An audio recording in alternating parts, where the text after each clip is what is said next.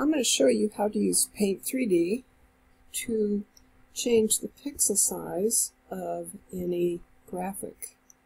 And I'm sorry about the audio, it just for some reason it doesn't sound really great. Just bear with me. So I have opened up a JPEG that was taken from a camera, and it is a very large file. It's about 3.5 megabytes. And I work on websites, and that's just way too large to put on a website. So what you can do is, first of all, go up to your crop. And if you want to do any kind of cropping at this point, you can.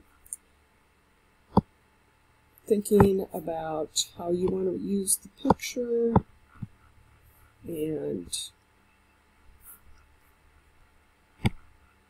once you've done that, you're going to click on your canvas up here, and you're going to get little moving boxes.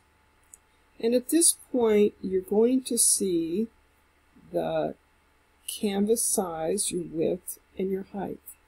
Now, I'm going to talk about this as for websites. For websites, I need to get more into the maybe 1,500. Nothing below 1,000, but this is going to be too large. So what I'm going to do is I'm going to just start pulling in these boxes. This is not cropping it, it's not changing the picture. It's just adjusting the pixel size. So now I'm down to about 2,000 by 1,000, and that's still just a little bit too large for what I have in mind. So I'm going to get it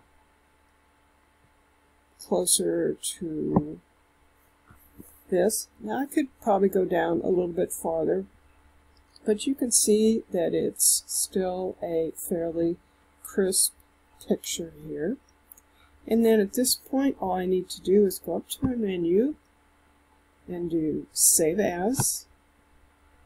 And if you need to, you can save it as any other kind of file that you want. But my website takes images, JPEG images, so you're going to find a place to put it.